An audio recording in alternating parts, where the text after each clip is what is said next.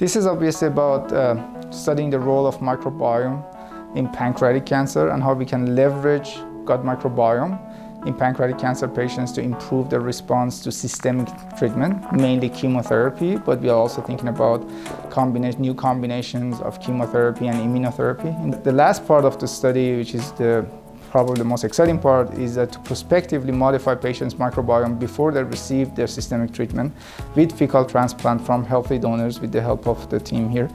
So fecal transplants have been done for a long time, and we're finding they're more and more useful for many conditions, and very excitedly, they seem to have some benefit for cancer. We've done this with other cancers now, with melanoma and renal cell cancer, and we're excited to be involved with pancreatic cancer, which is a tumor for which, unfortunately, present therapies have been very disappointing.